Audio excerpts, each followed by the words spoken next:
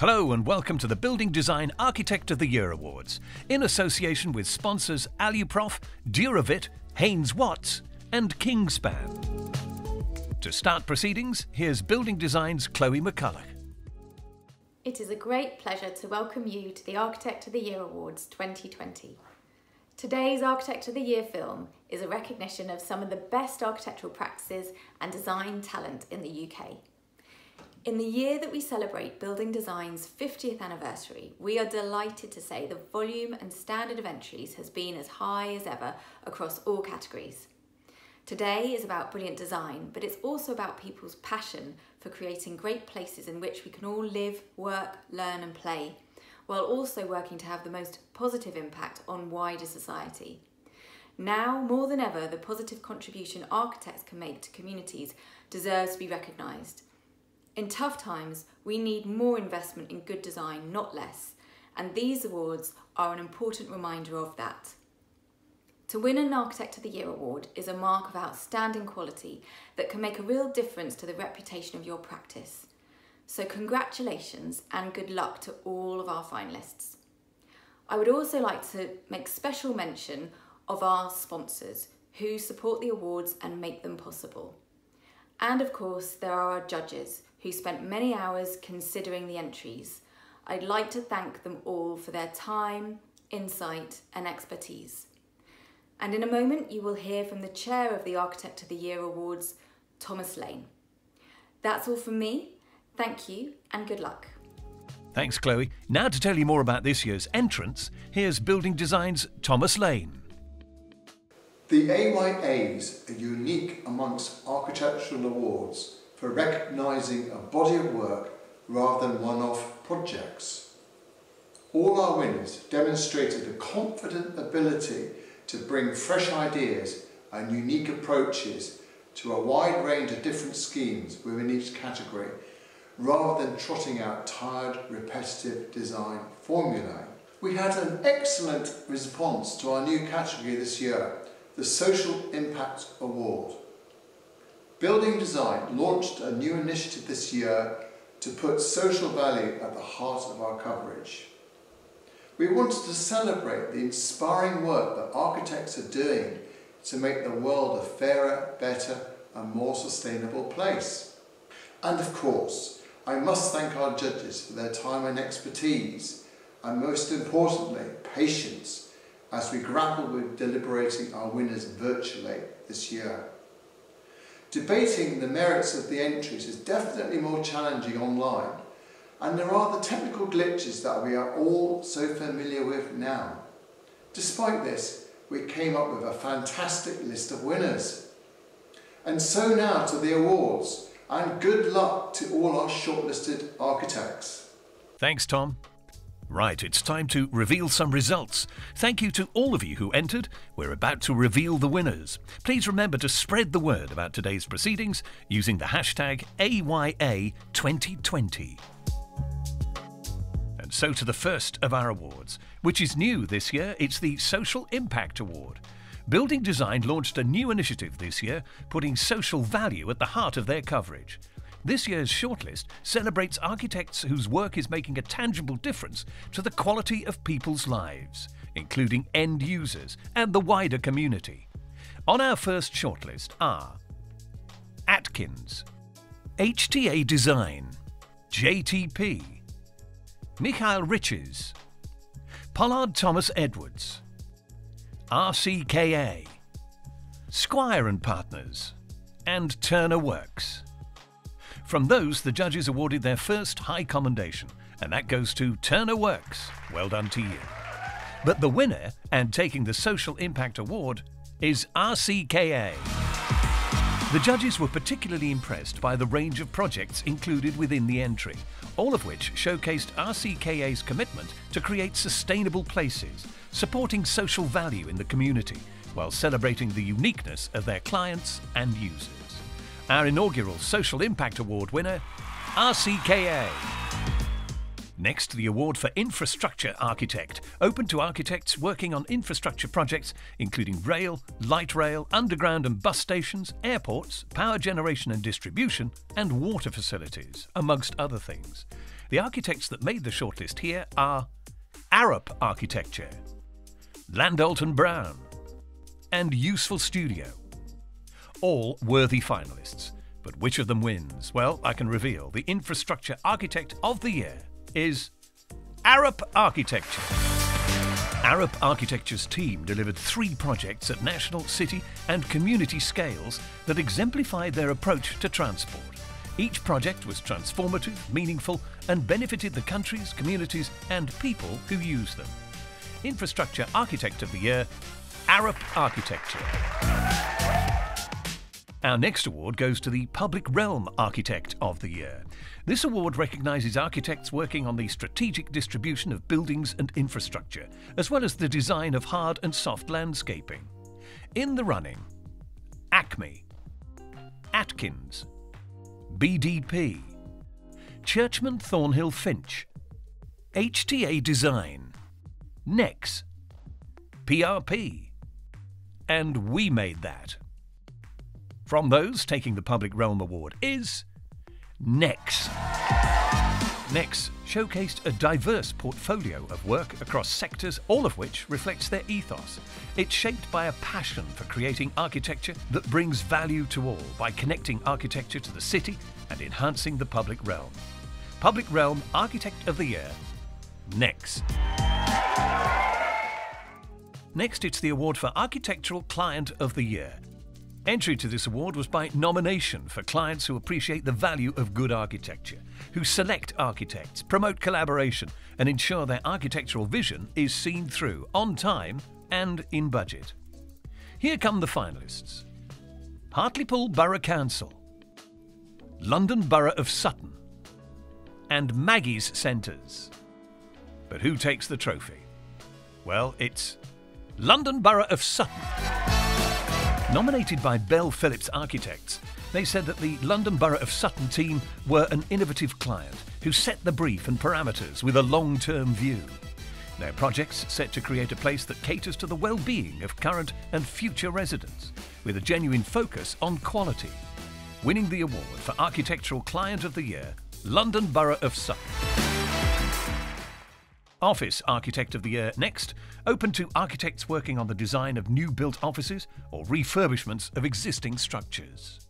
And in the running this time are AHR, Bennett's Associates, Buckley Gray Yeoman, Fletcher Priest Architects, Gibson Thornley Architects, Moxon Architects, Shepherd Robson, and Tate Hindle. But who wins? Well, I can tell you. It's Bennett's Associates. Bennett's Associates are leaders in office design, and their portfolio of entries reflected this. Their spaces all satisfied the brief for innovative new generation workplaces whilst providing low-carbon solutions. Office Architect of the Year, Bennett's Associates. The award for Individual House Architect is next, sponsored by Duravit. This award is for one-off family houses of any budget, with the judges looking for evidence of all-round design excellence. On the shortlist here, Alison Brooks Architects, Almanac, Annabelle Tugby Architects, Fletcher Crane Architects, Marek Wojciechowski Architects, McLean Quinlan, McGonigal McGrath, and Solanke Parsons. There's a high commendation here for Alison Brooks Architects. Congratulations to you. But to tell us which wins, here's Duravit's Martin Carroll. Duravit are delighted to be sponsoring this year's award for Individual House Architect of the Year. And the winner is McGonigal McGrath. McGonigal McGrath's work is simple yet refined, and executed with clarity, which displays high levels of details and craft. The judges believe that their range of work showed a deep understanding of their client and skill in the creation. Individual House Architect of the Year, McGonigal McGrath, and thanks to sponsor Duravit. Next, it's the award for Sustainability Architect, sponsored by Kingspan. Kingspan are the global leader in advanced insulation and building envelope solutions. Our mission is to accelerate a net zero emissions built environment with the well-being of people and the planet at its heart. We are delighted to be sponsoring the Sustainability Architect of the Year category. Good luck to all the finalists. This award is open to architects who've made an outstanding contribution to a more sustainable built environment. And the contenders for this one are Archetype, Bennett's Associates, and HTA Design. But which wins? It's HTA Design. HTA's entry showcased their leading approach to sustainable design, and the judges were impressed that each project set to raise awareness about the issues of environmental sustainability. Sustainability Architect of the Year, HTA Design. And thank you to sponsor Kingspan. Next, 2 awards for Education Architects. The first of those is for Nursery to 6th Form, open to architects working on residential or teaching facilities in the nursery, primary and secondary education sectors. And the winner has to be one of these. Archetype, Child Graddon Lewis, Cottrell and Vermeulen, Levitt Bernstein, HKS, NVB Architects, Penoyer and Prasad, and Scott Brownrigg. We have a high commendation, and that goes to Archetype. Congratulations to you. But this year's winner is Penoyer and Prasad.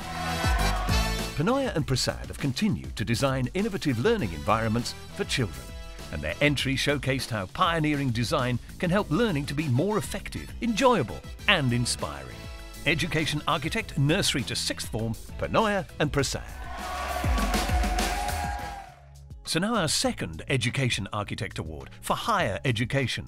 Contenders here are architects working on residential or teaching facilities in the higher education sectors, and the shortlist looks like this.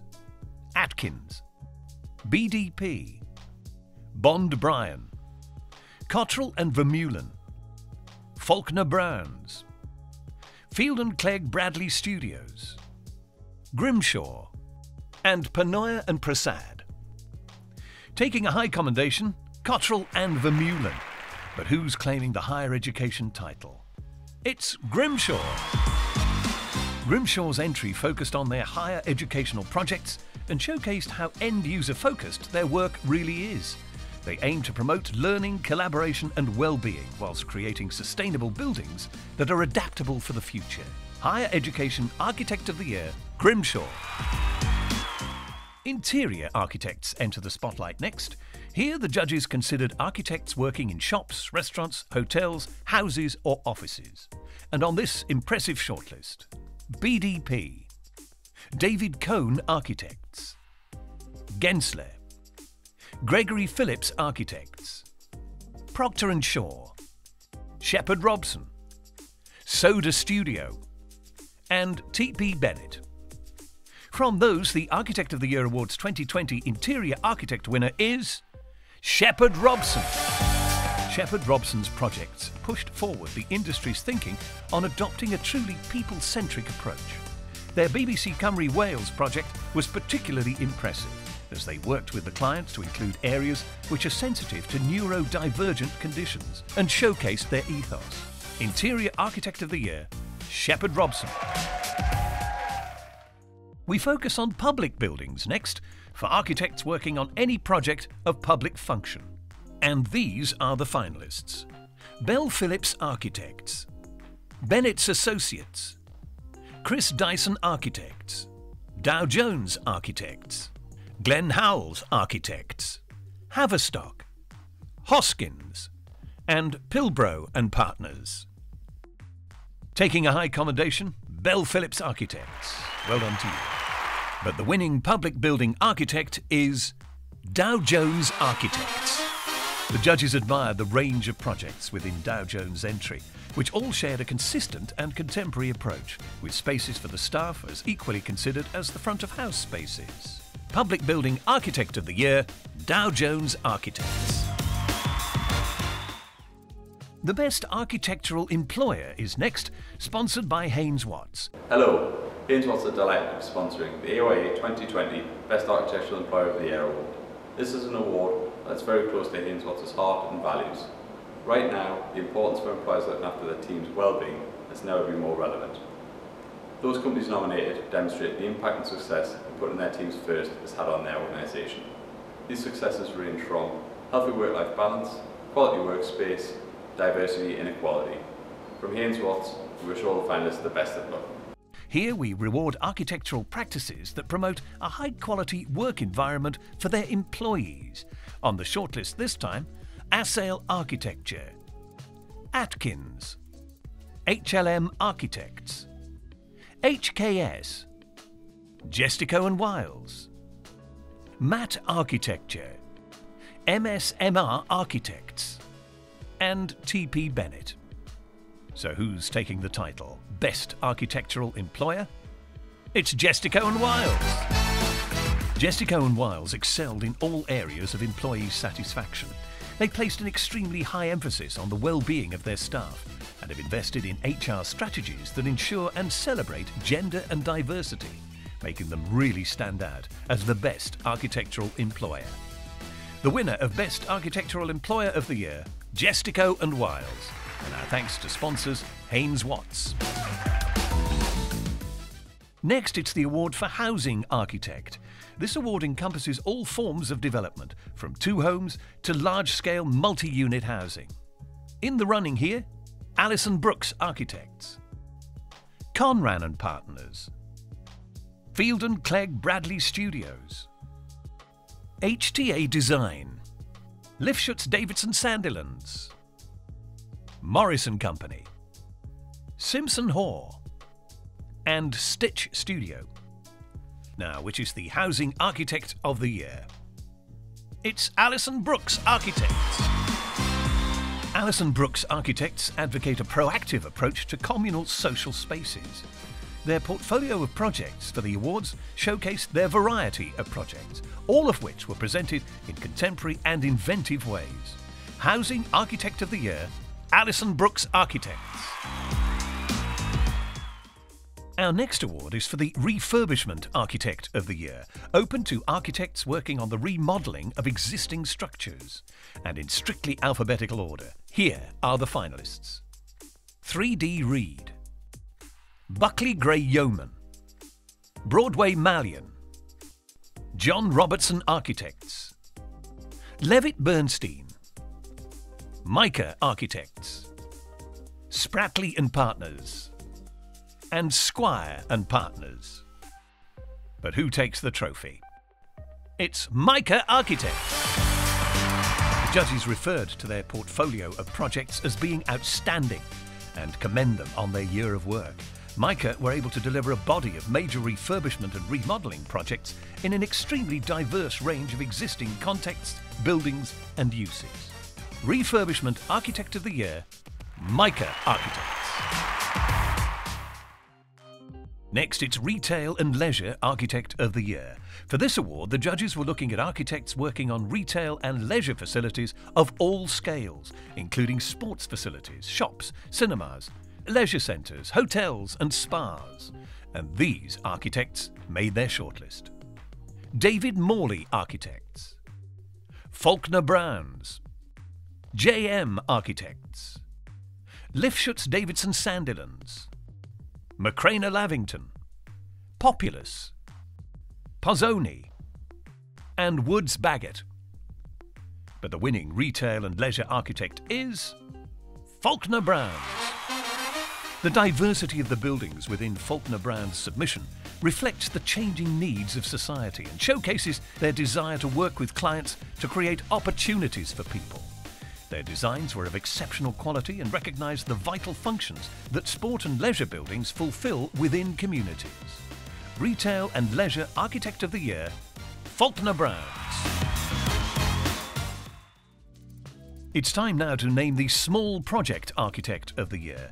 This award recognises architects who are undertaking new build or refurbishment projects of a relatively small scale, with a project cost of under £1 million. On the shortlist here, Bradley van der Straten, Fletcher Crane Architects, Gibson Thornley Architects, Mitzi Studio, Pad Studio, and William Green Architects. but the winning small project architect is Pad Studio.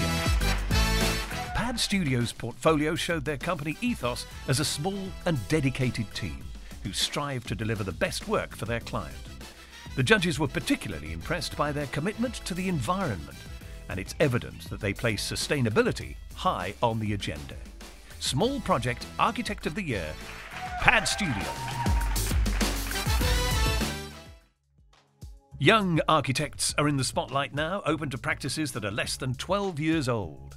And the contenders for the Young Architect title are Al Jawad Pike, Beasley Dixon Architects, Bradley van der Straten, Bureau de Change, Drew, KLA, Office S&M, and Spratley and Partners. So, who takes the title and the trophy? Since its launch 20 years ago, Building Design's Young Architect of the Year award has helped launch the careers of countless talented young architects, from Neil McLaughlin to Carmody Groark.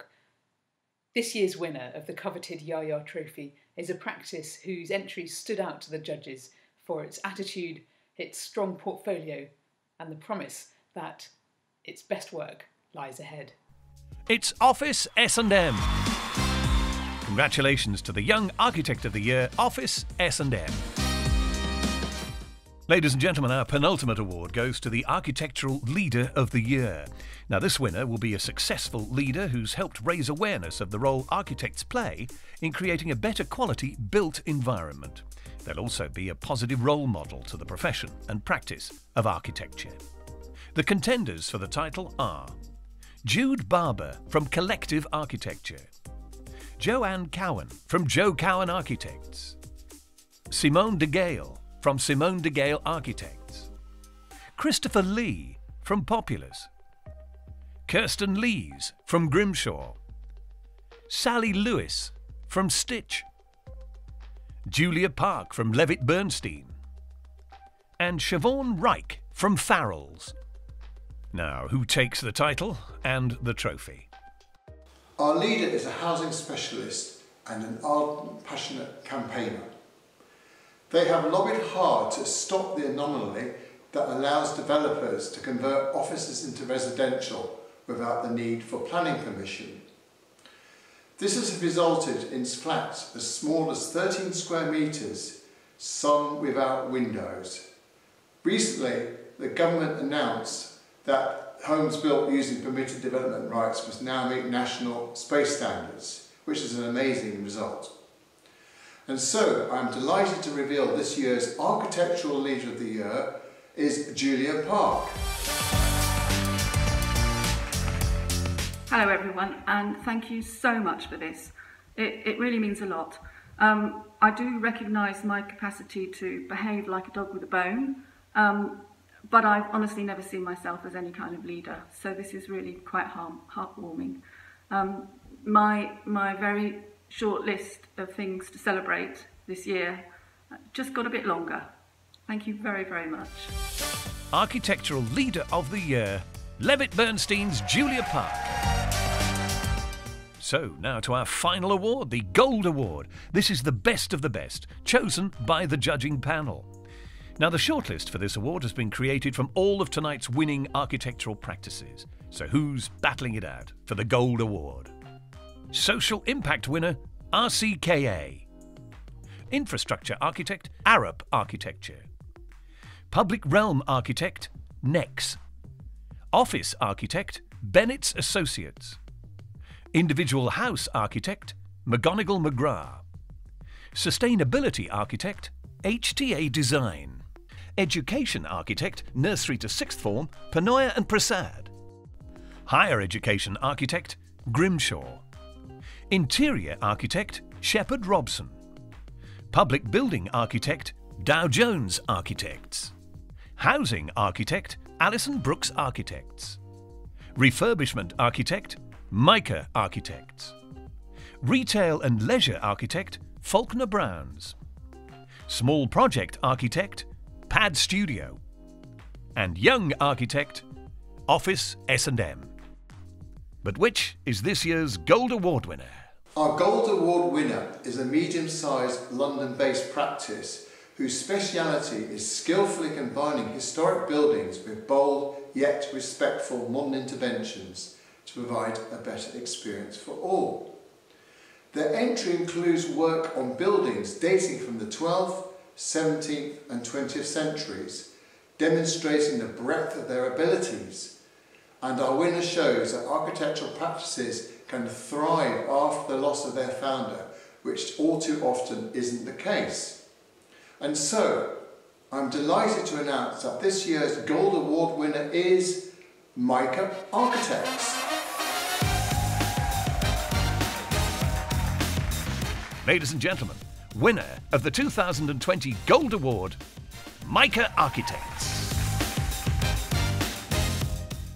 Well, those were the Architect of the Year Awards for 2020. Huge thanks to all our award sponsors, well done to all the finalists and high commendations, and special congratulations to the winners. You can discover more about all of this year's winners at bdonline.co.uk. And finally, we have exciting plans in place to celebrate Building Design's 50th anniversary next year with all of our finalists and winners. So look out for more details coming soon. Thanks for joining us.